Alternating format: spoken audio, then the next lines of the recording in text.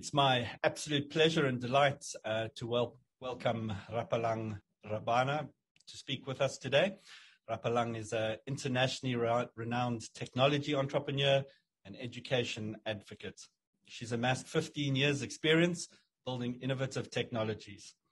She's the founder of Rekindle Learning and Fast Forward Innovation, a thought leader, a young global leader of the World Economic Forum, and holds a business science degree from UCT with honors in Comp Sci and a master's, all from University of Cape Town. So Rapelang, welcome. Thank you so much for taking the time to come and speak to us today. And it's a great pleasure to have you. Thank you, Jeremy. Sounds like you guys are doing some great work. So happy to contribute where I can. Well, that's very kind of you. Well, we've got 140 wonderful candidate fellows, we call them, all students who have a passion for education, who are deeply ingrained in innovation and leadership. We've got a tradition at JGF where every single guest that we manage to speak to, we ask them the same question. We want to know who your favorite teacher was at school and why. So do you mind reflecting on that one? Yeah, and I thought so hard. I've had so many amazing teachers. I think I can count a handful of maybe 2 or 3 years where I think my teacher was average, but by and large, I've had the huge fortune of being in private schools for all my education, from Thornhill Primary School in Botswana to Rodin. Sure. So maybe my favorite teacher was actually the squash coach more than the academic teacher. And I think I loved her because her precision of clarity and explanation was just so enlightening. I had maybe not seen someone so passionate and had such in-depth knowledge of a topic, even though it was squash, but could not just relate the theory behind it, but understand how you manifest that in the body's movements. So it was really great to be coached by it was Mrs. Taylor. Yes, it was Mrs. Taylor. I didn't end up being the best squash player, but I was pretty decent. Wonderful. We've at JGF we've had a wonderful and quite lengthy relationship with Rodin, and so lovely to hear that you were at school there. Well, that's great to hear. Yeah, actually, no. My favorite teacher was my piano teacher. How could I forget Dr. Richter? Oh my word! So you can see I've had so many wonderful teachers. Yeah. What was it about Dr. Richter that suddenly came to mind for you? Yeah, so I just realized in my mind when I thought that I hadn't seen that level of precision and clarity before, I'm like, actually, no, I had seen that in my piano teacher. So she was a PhD from Russia, and she had, her incredible love and depth of understanding for music was really, really powerful. And I think she got the best out of me. Really knew how to do that. So it was, I've had so many amazing teachers in all facets, sports, music, academics. I've been really well supported. Wow, wonderful to hear. It's such a clear message around expertise. You reflect on somebody really understanding either the game of squash or understanding piano playing, but then also, as you say, getting the best out of you, which is such a critical part of expert teaching. Being a teacher, quite true. So, Rapelang, as I kind of read more about the work that you've done, your journey is an exceptional one. At a very early age, you were recognized as an international entrepreneur, a global leader. Won't you just share a little bit of that journey? At JGF, we often talk about our journey to impact, and most of the candidate fellows are very early on in that journey. Some in their first year, some in their fourth year doing their PGCE, but we're all on a journey and we're all desperate to make impact. And so won't you share, what have been the highlights of your journey towards impact as a technology entrepreneur and education advocate? Sure. It's, I really have loved my journey. And I think for me, it probably started long before, university and my first startup. where I think I had one of those minds with too many questions and just really pondering, why in the world are we doing this thing called life? And yeah, like, where is it going? And I think from an early age, I felt exhausted by the system and the hamster wheel and not knowing where it ends. And eventually by the time I finished university, I was like, look, I'm sure there's lots of smart people who say you're supposed to get a job and you're supposed to do all these things and play more and more systems, but I actually don't care anymore. I think I've been a great daughter to my parents. I have gotten through school. I've done most of what they asked me to do, but this is the end. And I kind of let go of an idea or a need to sort of guarantee success. And in my mind, I felt that my parents have probably done the hardest part. They're the generation out of poverty. And in all fairness, they've given me, so many advantages. All I have to do is work hard and, don't pick up a drug or tech habit and I'll be fine in general. So I in my mind, going on to go, earn a big salary and be a hotshot executive, in my heart, I just didn't feel that was a way to spend my time or that it was a material achievement. Statistically, I was already guaranteed. So and I just thought that's just going to be a hamster wheel for no purpose really. And I wanted to finally get to a point where I could decide how I spent my time and what I gave my attention to, as opposed to doing what all these smart people, had told us to do. And in a way, I didn't particularly care that if it was going to take long. I figure, I'm 21. I've got at least 50 good years of productivity in me. Even if I don't know what I'm doing now, I've got 50 years to figure it out. And I think that's a good enough amount of time to get somewhere. And that's kind of how I started. I let go of a need to do it at a certain way or at a certain pace, and just decided to do things that actually make sense to me, that have value to me. So I'm not aggrieved about how I spent my time. Wonderful. You've picked up so many themes in such a short time. I've got all sorts of questions bubbling. The one is that you mentioned your parents, and in your TED talk, you reflected a little bit on that. Yeah. Tell us a little bit, the idea of a generation transitioning from poverty, as you described, and the role that education played in that. Tell us a little bit about that backstory, if you don't mind. Sure. My parents are really, really a cut above the rest, and I've certainly won the lottery of the millennium with them. And they came from a small village. Poor, only piece of clothing was, the clothes they wore to the one outfit they had for school. They would walk barefoot in the winter to school, and you have all of these stories of strain. And they somehow miraculously managed to get through high school. My mother, even more miraculously so, she was the only daughter or girl for most of her high school in her classes. And at this point, they were studying in Botswana.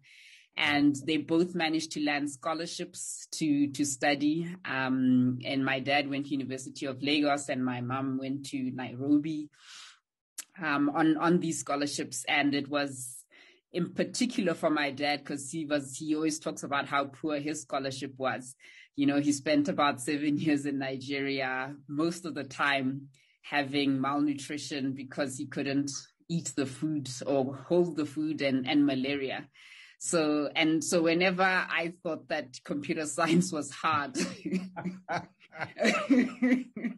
my parents would always be like, so just put in more hours. We don't understand. Yeah. You've got food, you've got shelter, you've got time. So what's the problem? Just put in the hours. And for me, yes, I can imagine having to go through 7 years, an undergrad and a master's, feeling sick and malnourished for most of the time is a heck of a feat. So they certainly set a high standard for us. And I think for them, my dad's father was really clear that the education was more important than him looking after his collection of cows. And that, my dad's favorite line was that, your family or someone around you is going to steal these cows from you anyway one day. So rather go and get an education that no one can steal from you. And for my mom, she kind of self-motivated her way through everything. She was supposed to get married off, and she declined that demand from her mother quite early on, and was just determined. I think for her, it was a sheer determination to not be that poor for the rest of her life. And she was just not having it. So where they got those ambitions it's remarkable, because there was nothing in their life context that told them they have a right for better. Yet they pursued it with a single-mindedness that, is still mind-blowing. And similarly, they ensured that their children got the finest education they could possibly afford, with much struggle. Private school fees are absolutely insane, but it was the thing that had to happen. And they only bought their first luxury cars in their 60s. As everything was going into the children's education for myself and my two brothers. What a testimony to the role of education and that kind of no-nonsense approach. You have the basics, now get on with it.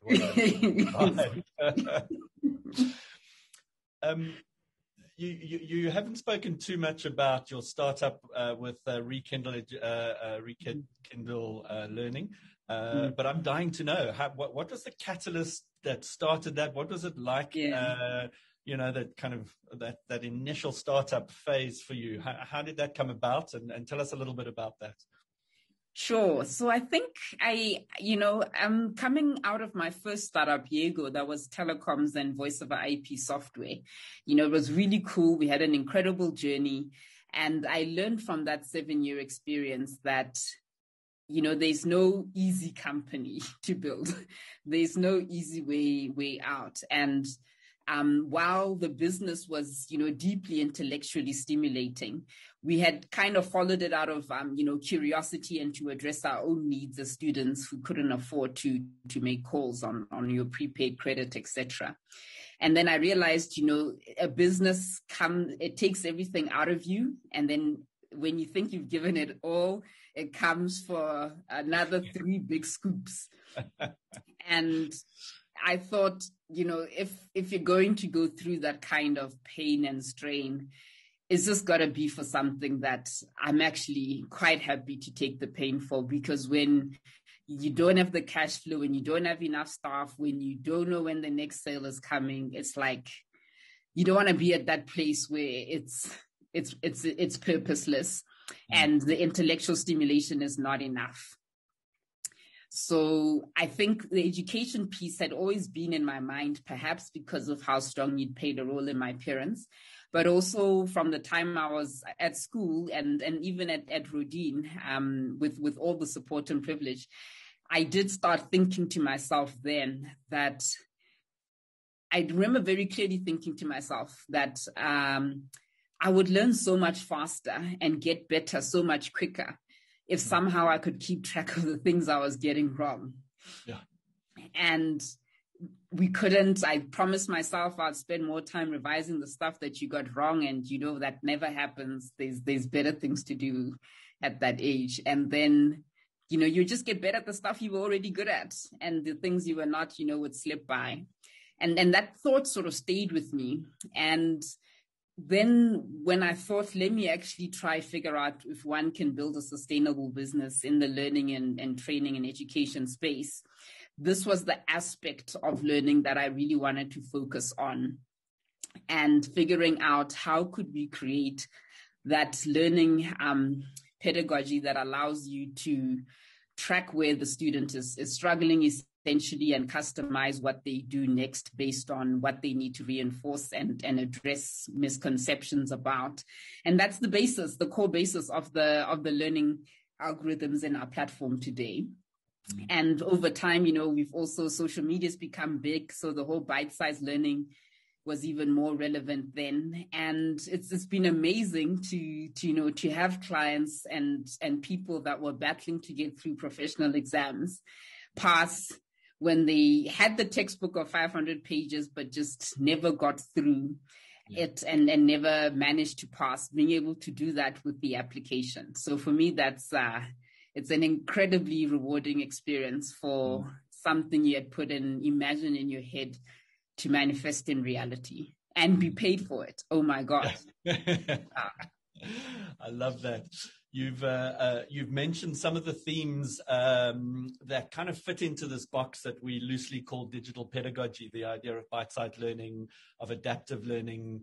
You mentioned in your TED talk closing the feedback loop, and you've mentioned it now, getting that quick feedback about what I do know, what I don't know. So I'm going to park those because those are really interesting themes for us. And I want to come back and kind of pick your brain a little bit more around some of those in terms of your experience. But many of the candidate fellows that are listening to us will see you as a role model. They'll look at you and go, wow, I can see myself, in you.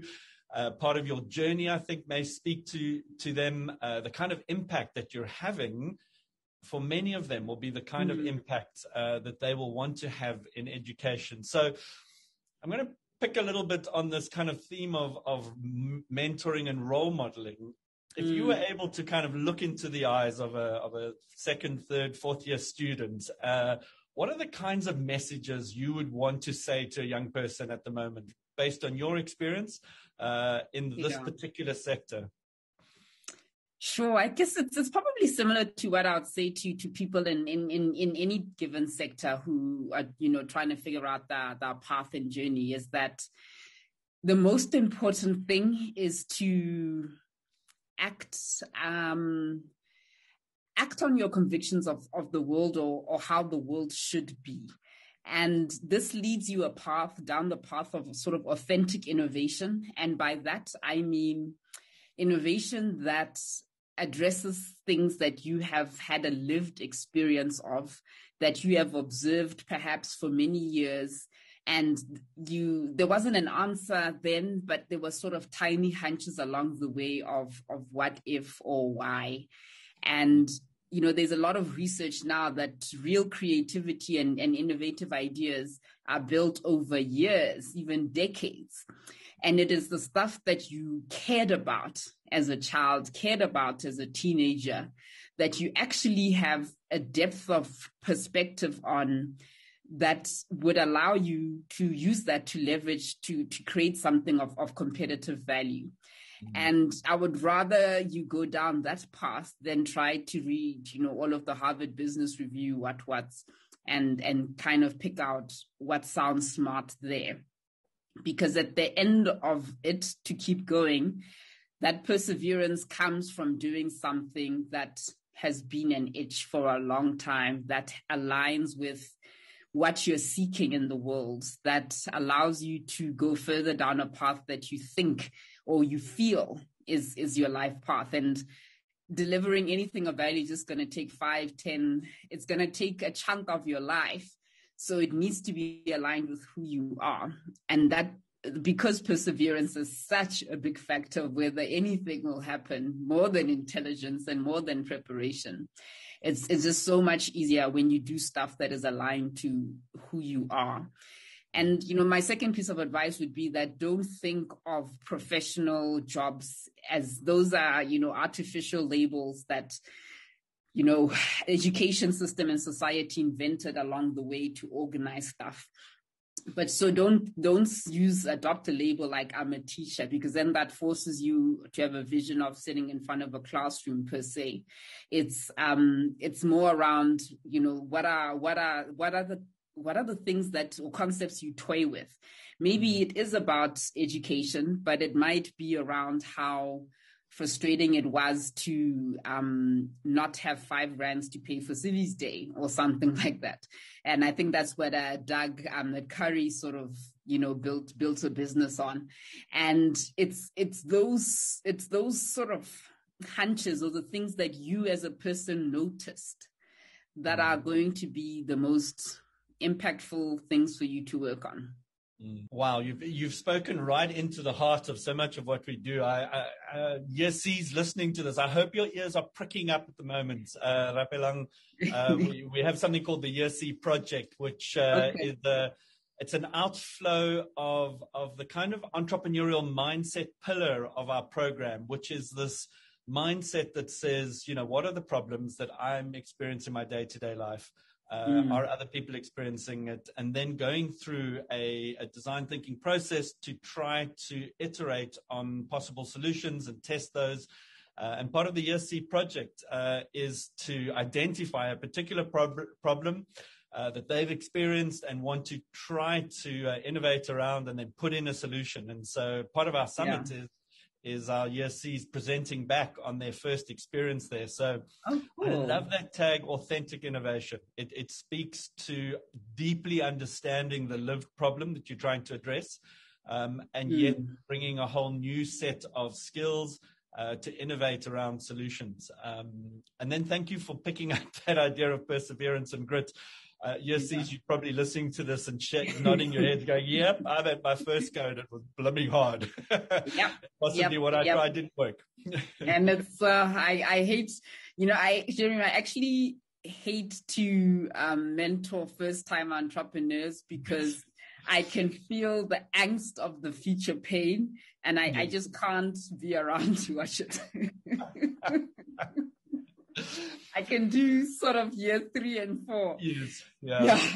But it's just too hard for me to do the beginning. I hear you. I think those involved in this kind of entrepreneurial education, one of the biggest hurdles is to get students to try and fail. And you have to try and fail a number of times, to kind of get, as you say, that experience to be able to persevere through. Yeah. Do you mind if we shift back to the kind of heartbeat of Rekindle learning was around using mobile technologies, particularly to close the feedback loop and thereby promote learning. And it seems like you've had incredible success in the corporate space. This may be an unfair question, so feel free to dance around the edges of it. But our particular passion is around, at the moment, school learning, in particular for us, high school learning. Sure. How do you see this idea of mobile technologies being used to close the feedback loop? How could that be used, utilized, leveraged in the high school environment based on what you've seen in corporate? And I know that's a really hard question. There are no easy answers to these. No. I've thought about it a great deal. Yeah. What's your view on that? Sure. It's the initial hope was to have focused on schooling and the like in education. It's just so incredibly hard to build a business there, especially you're self-funded and bootstrapping.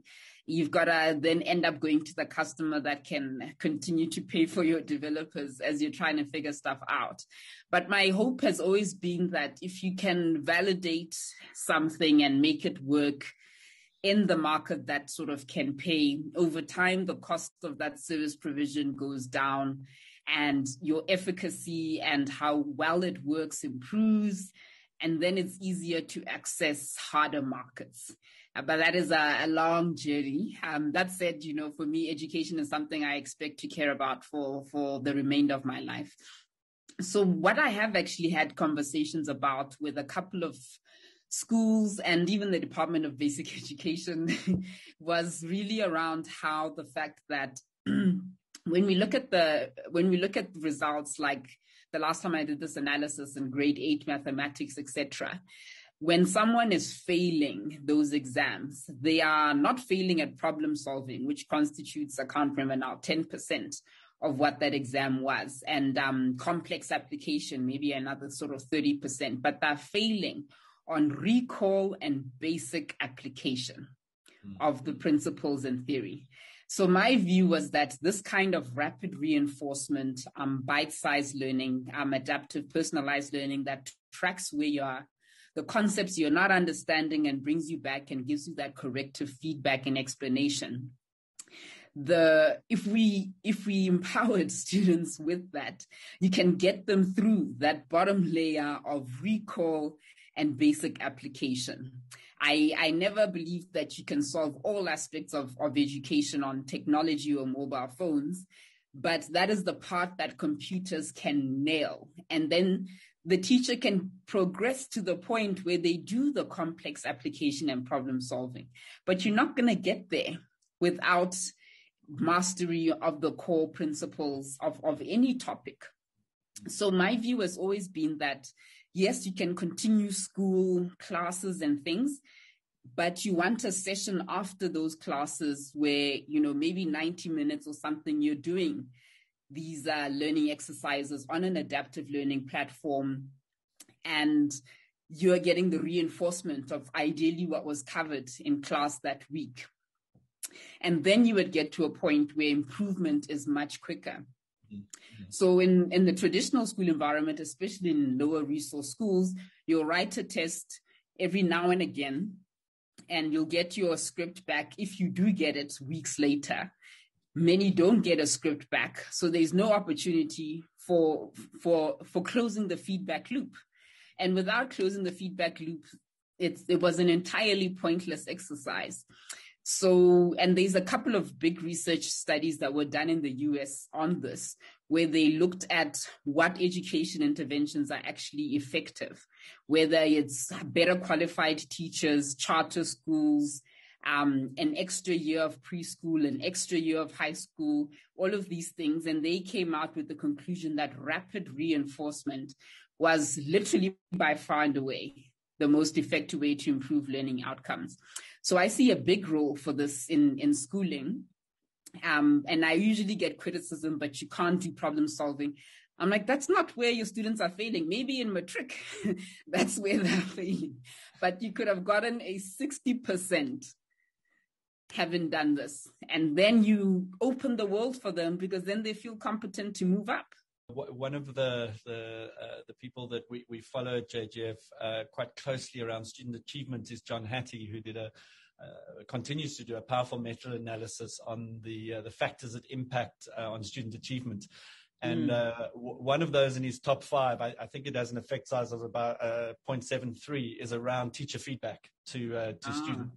And that's exactly what you're saying is digital technologies are good at certain things, and a quick feedback as to whether you've got something right or wrong, and then adapting is really what they're good at. And that's something that we can digitize. I love that. Yeah. I'm always curious. I love technology. I used it in my own classroom a lot, and I was always really interested and continue to be. What does technology do really well, and what do flesh and blood human teachers do really well, and where is that kind of balance? And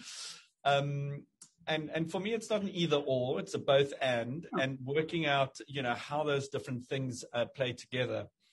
If you look at something like Bloom's taxonomy that looks at the different kind of levels of learning, the lower levels are around recall and basic understanding, and I think you've spoken quite insightfully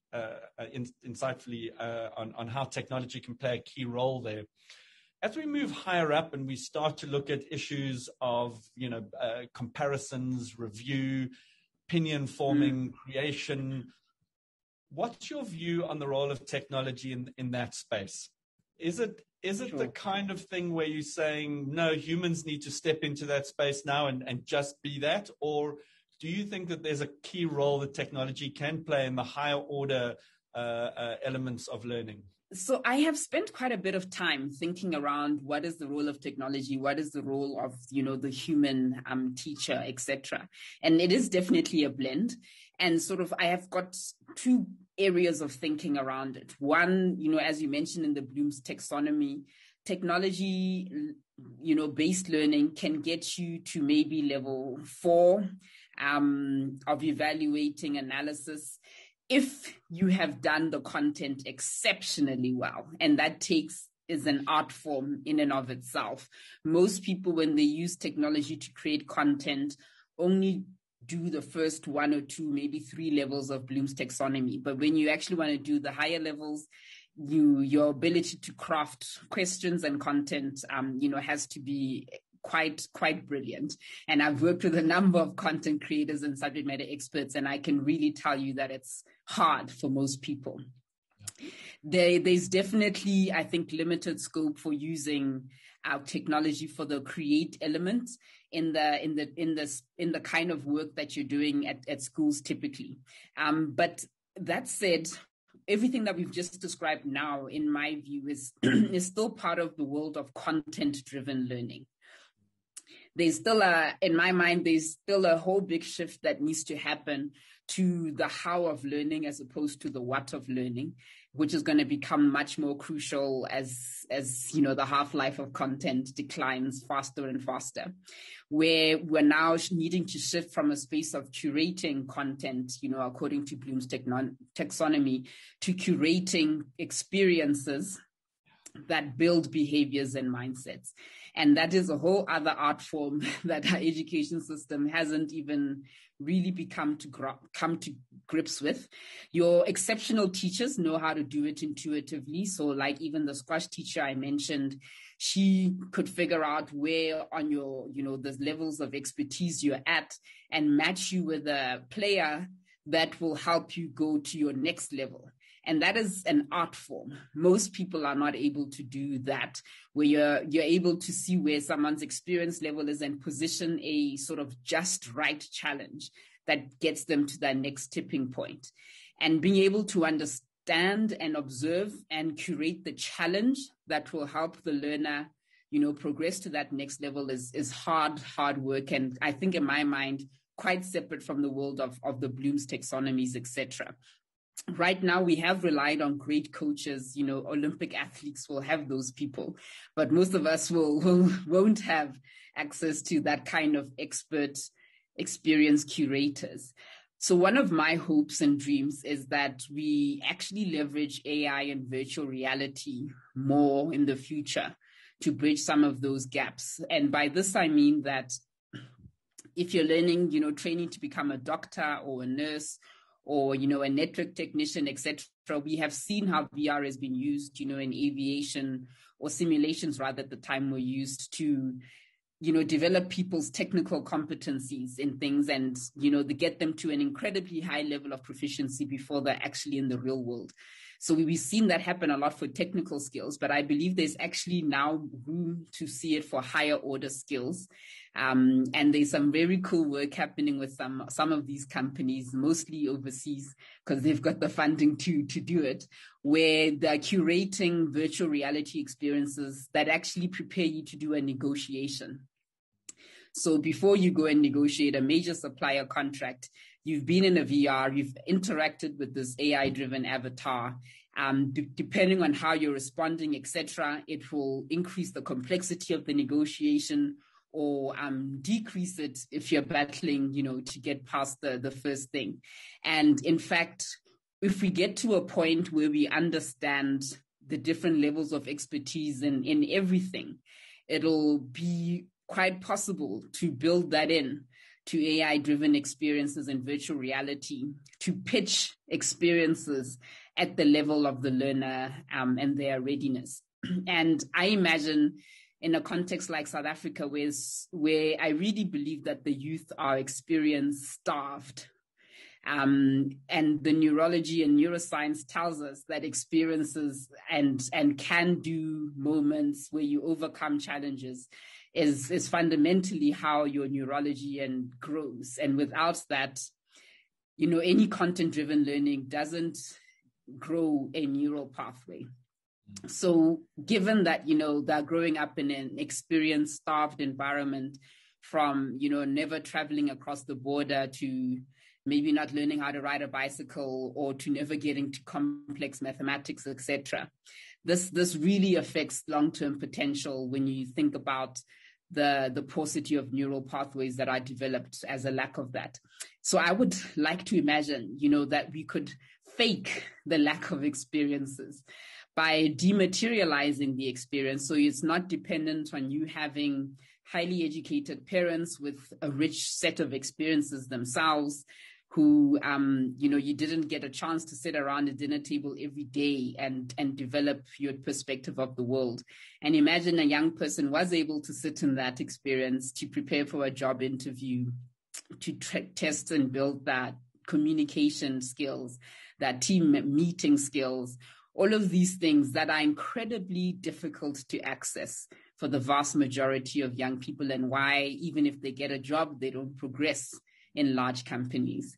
I mean, this is the real problem of education for our generation. You've just blown my mind. You've taken a whole lot of like key concepts that we at JGF have spoken about and just brought them all together in such a profoundly succinct way. I think you've answered like all of my next 5 questions all in one go. Amazing. Thank you for the succinct way in which you're able to express that. You and I didn't say anything incorrectly, did I? Because this is all self-taught. I've never really validated it with education experts. Well, no, you picked up initially in your last answer this idea of learning from people around you and those close to you, and Vygotsky speaks about the zone of proximal development, of needing to be close to people who are just a little bit further advanced. And I love that idea. It's something that I've seen work profoundly well in a classroom setting, where a slightly more advanced student is able to, really speak the language of a learner. And then you picked up this idea of a content-driven curriculum, and how we really need to move beyond that, and the idea of curating learning experiences and understanding the learning process. And I hope, candidate fellows, again, your ears pricked up, because Rapelang, we run a program called Learning to Learn. It's based on the learning power approach somebody local, a subject matter expert, has developed into this course, really getting down to the basics of what does it mean to learn? How do I learn? What are the key, we call them learning muscles, that we need to develop to become powerful learners that are able to learn in different ways and in different situations when it's needed. And then linking that to AI and VR in terms of experiences is just profound. We've dipped our fingers into the VR world every now and again, and just love what the opportunities are there. I'm going to push you a little bit, Rapelang. If you were given an unlimited budget by the DBE, you said you've been chatting to the DBE. If you could take your learning around what you've just spoken, and you could make a change to what we do in high schools currently in South Africa. And don't worry about constraints. Don't worry if it costs too much. Let's put constraints aside. What would you do? What would be the thing that you would want to do? So what I would do is, so many things that gets me so excited. Okay. One is, we're in the world of transition, in my mind, still from a heavily content-driven learning and education approach to an experience-driven one. And you can't entirely drop the content one, not only because of our education system, but international education systems. But I think that just has to be a smaller component of what we do every day. And to condense the amount of effort and resources that goes into that, you have to be leveraging digital technologies in the right way. So I'm not necessarily saying drop schools or drop teachers. I'm saying that teachers do have a certain expertise. Let's add that personalized learning in your tutorial or homework sessions. And the new skill that teachers would have to learn is how to read those kind of reports so that they can adjust their teaching and whatever else is. I think that and a bit more would dramatically reduce the effort it takes to make progress in a content-driven educational system. Then I would look at all these higher order skills that we all, keep hearing about: creativity, critical thinking, problem solving, communications, etc. And I would get us past the big labels of these words to really understand what does a level 1 creative person do and what does a level 10 creative person do, and what is the series of steps that gets you there. And what are the series of, what's the scaffolding that gets you to number 10? And let's actually understand that. A vast majority of educators don't know either, actually. And I've even asked some people at WITS and lecturers and what have you. This is all a black hole. And I don't think it's hard. I think that you just need to create the right environment for people in the room to actually say this is the objective and get it done. And the purpose of that would be, one, to empower the teachers that are ready to be able to understand how they build those skills, as opposed to, here's a creative exercise, here's a critical thinking exercise, and we kind of hope to God that exercise will sort everything out. And it really, really doesn't. There's more science to this than we know. And when that understanding is clearer, then you can build the AI-driven VR experiences for this and dematerialize experiences beyond having to have an expert facilitator in the room, which is unrealistic for most schools to ever be able to achieve in my generation, I think. So we need to dematerialize these high quality learning experiences so that every school, yes, you've got a computer lab, but you've also got a space with just VR headsets. And as part of your learning, you are immersed in these range of experiences of increasing complexity by the time you finish school, so that even if you haven't had the opportunity to be at a Rodin, to be raised by parents that are hotshot executives, etc., you have seen a taste of the world beyond this, and you're not. I feel like so many young kids get to a big corporate and they spend the first 3 years just being overwhelmed with a different world. And you want to get past that, because once you fall back in those 3 years, you kind of never recover. You stay a data capturer forever. And it's just tragic that we leave people's brains to die so early. So I would significantly dematerialize the hardest parts of education that technology can do better. Yeah. We're going to draw to a close. You've been incredibly generous with your time. There are two questions I want to ask before okay. The one is just to come back to this concept of digital pedagogy. I think that that there's general agreement amongst educators broadly that we have a relatively good understanding of how we learn in a kind of face-to-face traditional bricks and mortar type environment. There are a number of different theories, and each theory focuses on a different element. But by and large, most new teachers come into the learning environment with at least some level of theoretical understanding. During the lockdown and the shift online, suddenly you had teachers all over the world. I was about to say all over the country, all over the world, who are now kind of trying quickly to become online teachers.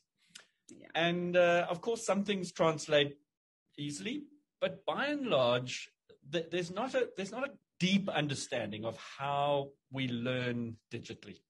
And that's a kind of growing area of theoretical development. So I'm not asking for the closed theory yet, unless you have one in your back pocket. But in your experience and the work that you've done, what are the key themes that you've seen around how people learn on online, in an online environment, in a digital environment? What are the key themes that have kind of come out for you that you could kind of plop into this bucket that we call digital pedagogy?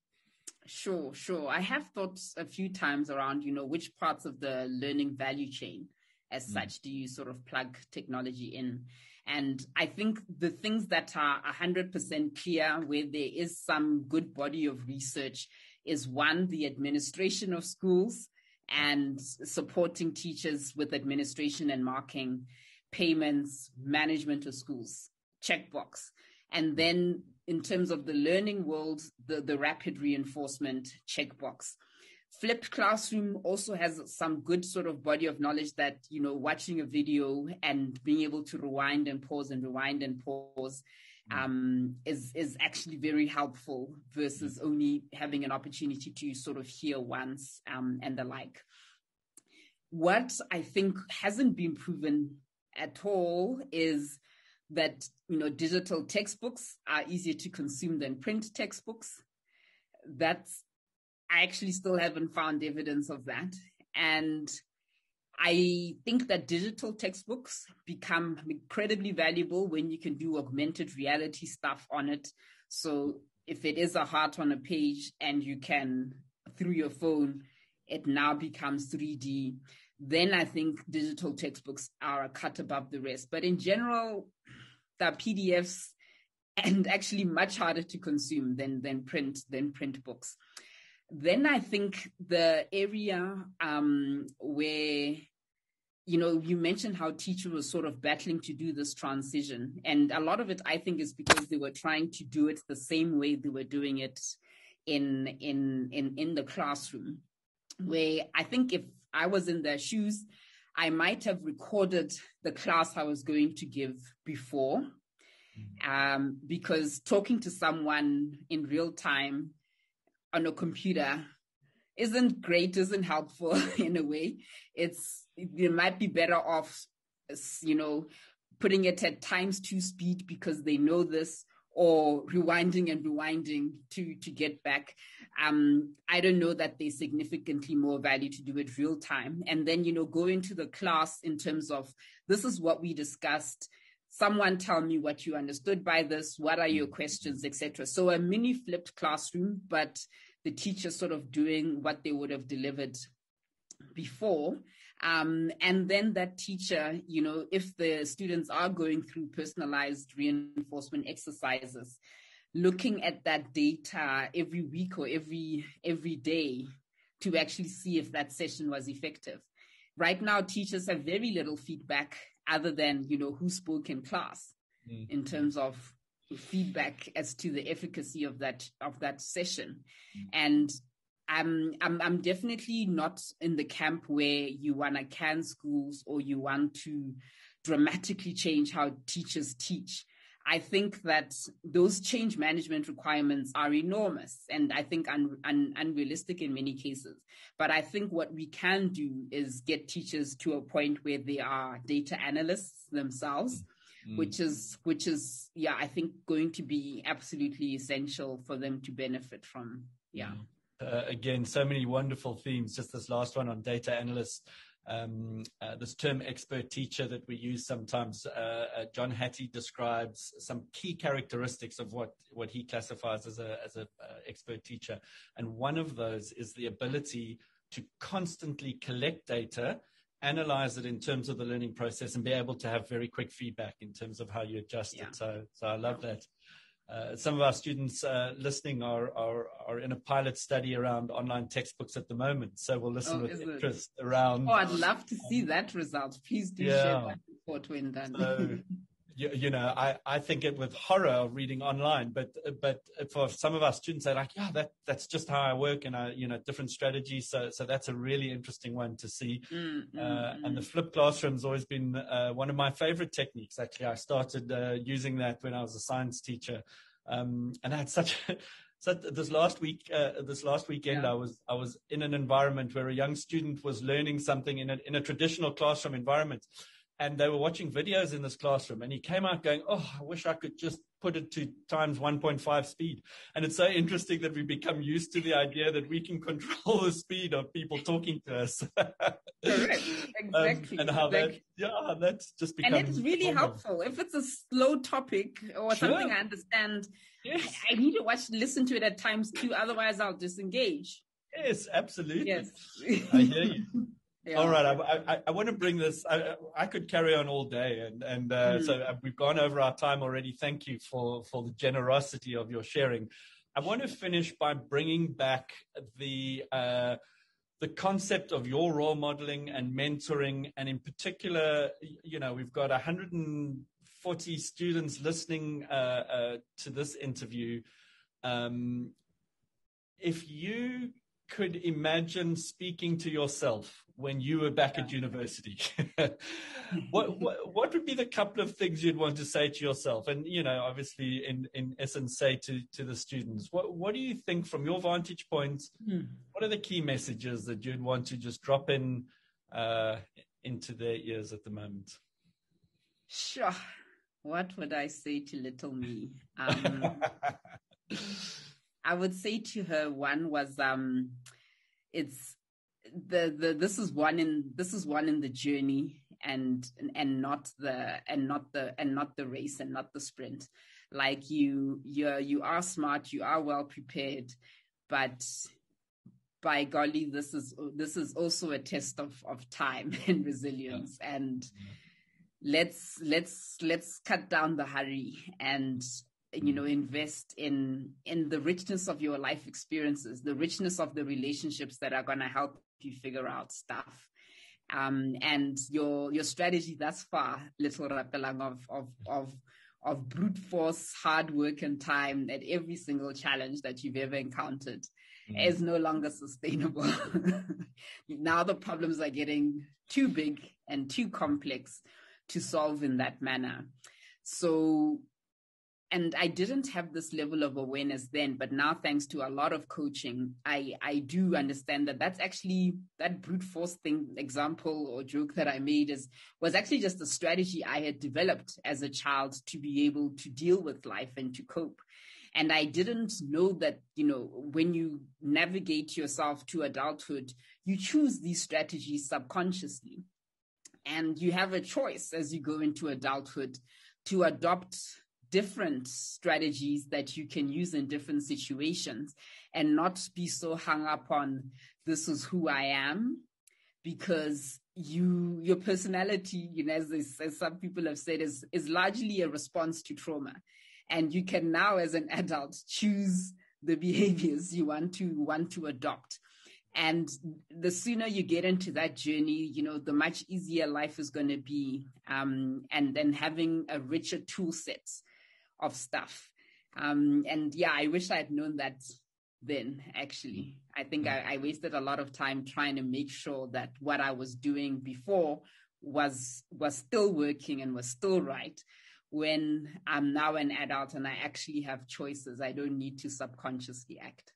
I'm going to resist the the desire to just unpack everything you've just said, because you speak so wisely into the current reality of so many of us within the JGF community. But thank you once again for your time. You have been incredibly generous with your experience and with your wisdom.